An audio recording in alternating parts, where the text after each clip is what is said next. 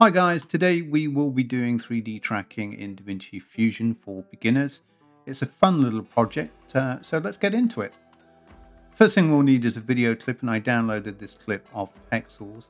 I noticed when I downloaded it that it's actually a 4K piece of footage, and dropping that into a 2K timeline might actually give you a problem. So what I did was click on the footage, right click, go create new timeline using selected clip.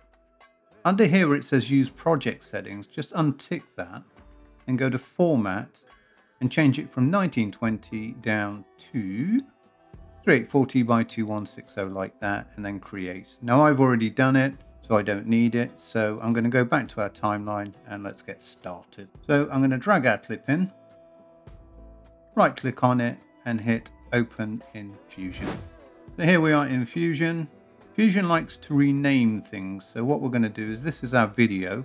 We're going to click on that and we're going to hit F2 and we're going to call it Desert. Now because we're going to have a lot of nodes in this, I'm going to right click in a blank area and say Arrange Tools to Grid like so. So now time to add our camera tracker. So click on the desert, hit Shift Spacebar and type in camera. And we're looking for this one here, camera tracker, and we'll just add that. Go down to the dots just here and make sure that it's that right one selected, and that'll put it in the right hand window. Come across to the right hand side and under auto track, hit preview auto track locations. I had to zoom out a little bit to show those, but all those green dots are our tracking points. We need a few more of those. So what we're going to do is we're going to lower this value here. Believe it or not, it increases the amount of points, and the same for this. We get about, that should be enough right there. We now need to go down and under tracking range where it says bidirectional tracking, click that, and what that does is it gives us a better track. Now I'm going to hit auto track now, and depending on your machine it can take a bit of time to do that. So what I'll do is I'll speed this up and I'll come straight back to you. So the camera's done its track, and the next step to do is hit the solve button. What the solve does is it looks at all the tracking points and it basically calculates and says, how good of a job have I done of tracking this footage? And we're actually looking for a value below 1. So same again for the tracking. It takes a bit of time to do this, so I'm going to hit it and then I'm going to come back to you. So to solve it, just click on this button here. So it's finished solving and it looks like it's done a really good job. If we come across to the right hand side, we can see our average solve error is 0.2289, which is absolutely amazing. So we can move on to the next step. And the next step is we need to go to this menu here, the export menu. We're going to bring this down by clicking there, and we're going to change it from aligned to unaligned. Now what we're doing here is we're telling the software some information that it can't figure out. For instance, it doesn't know whether these mountains here are the floor. It doesn't know whether this tower is the floor. So we have to actually give it that information. And let me show you what I mean. We're going to do with the origin first. And the origin is essentially the center of our 3D universe. So what we're going to do is we're going to zoom in. We're going to highlight this one just here. And we're going to go down here and say set from selection. We'll zoom back out. And now what we're going to do, again, left click and just drag over a load of points like that. And we're going to go here and under orientation, hit set from selection. We've actually told the computer where the ground is there. And if we go down to ground plane options just here, we can hit show view. Now that's not shown up there, but it will when we do our export. We now need to go back up here and change it from unaligned back to aligned like that. Right, now what we need to do is hit this export button just here. We don't actually need our camera tracker anymore. So what I'm going to do is click it and just hit delete like that. I'm also going to unlink that and take the camera tracker and link it straight into the media out like that and put that in the window. Now nothing appears to have changed, but it actually has. If I go to the double view window just here and then go to this merge and click the number one on your keyboard, look at that. our 3D universe has come to life. So we've got our ground plane, the floor just here, we've got our point cloud, and we've got our image in the background. So what we can do now is add some text. So what we're going to do is come up to our toolbar here, and we're going to bring in a text 3D node, and we're also going to bring in a merge node. And the reason I do that is I like to keep my objects on a separate merge to my lights, cameras and everything. It just simplifies my life. So clicking on the text, let's come over here and we're going to type in some text. So we're going to say the desert. We're going to go down and change the font. I'm going to use the Go Bold font, this one just here.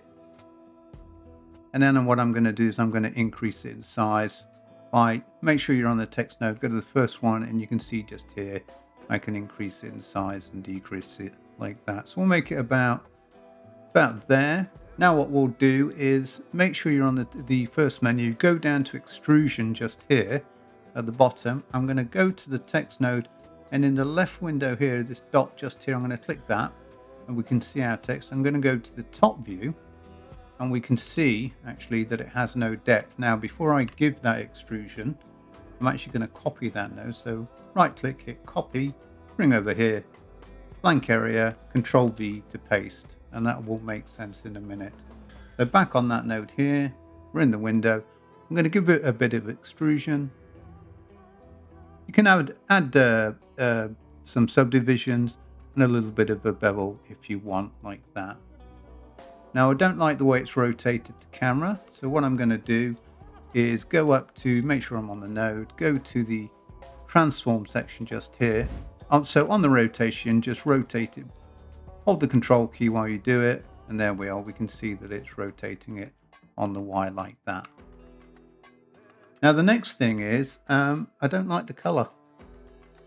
So let's fix that. So what we need to do is go to the shading tab just here, go down, and where it says material, solid or image, we're going to click on image. We're also going to go down and see here where it says image source. We're going to change that from tool to clip, like that. Now I downloaded this texture from Vector Easy. I'll leave a link to it in the description below. But essentially we're going to grab that texture, bring it across and just drop it in this window like that. And voila, it's changed into that material. One thing you can do is on the color just here, click this thing here. I don't know what you call it, the pipette, is it? Let's just drag that in, and we're going to drag a color from like here, like that.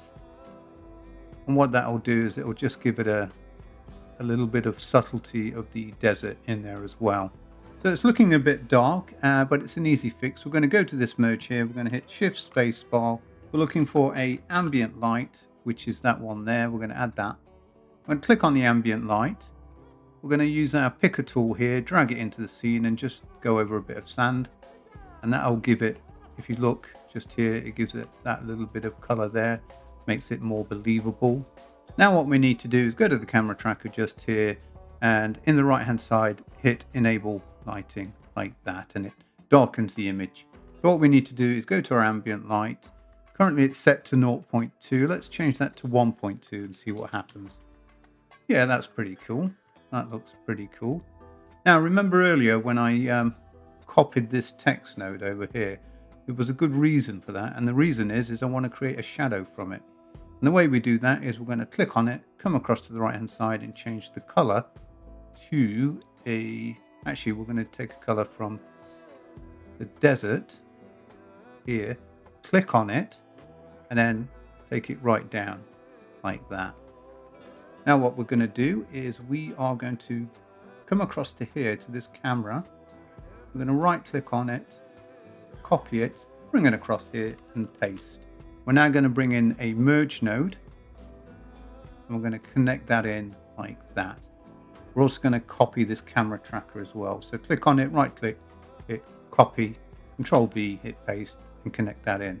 Now you're probably wondering, why did I do all of that? Why didn't I just connect this text over here to this one here? And the reason for that is you can't add a blur node in the 3D world. You actually have to add it in the 2D world. So this is our 3D world being translated into a 2D world. If I was to add a blur to that, watch what happens. I'll increase the intensity. It blurs everything, and I don't want that. I only want the text. So what we'll do is we'll delete that blur node out. Now what we're going to do is I'm going to add a arm to this by holding the Alt key and being over there, over the line like that. Bring that down like that. I'm going to drag in a merge, put it on the line, and take this camera and bring it out and connect it in. You can now see that we've got our black text and our text on top of each other. So what we need to do is go to the text 3D, go across to the transform, and in the rotation we need to rotate it 90 degrees. There we are.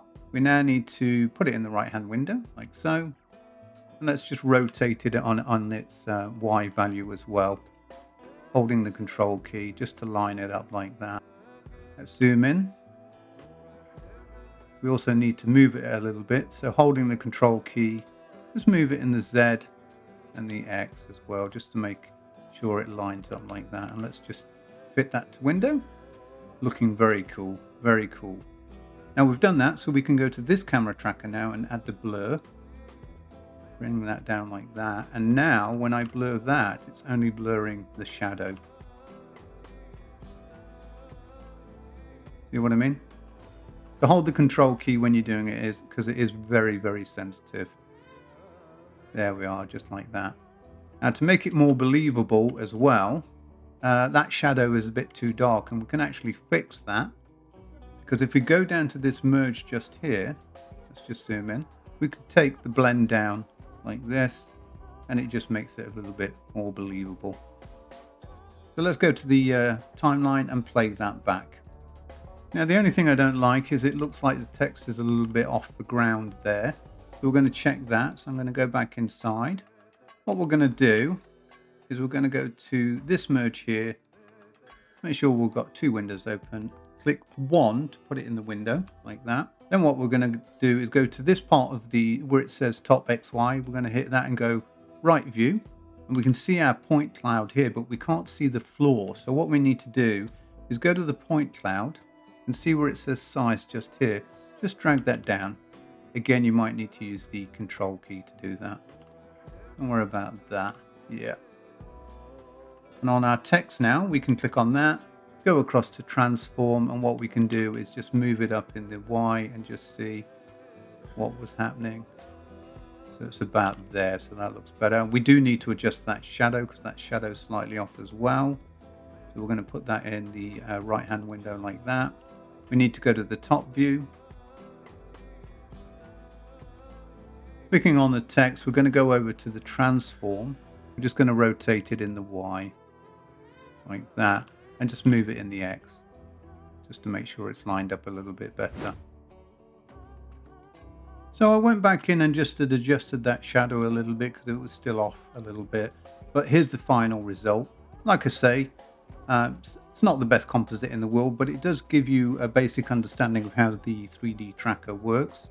So you know, you can actually download this project from my website. Just hit subscribe below, go to the link in the description and just put in your email, and you can download this project and any other project on the site for totally free of charge. Please note, I don't spam. I hate spam, so I will not be spamming you.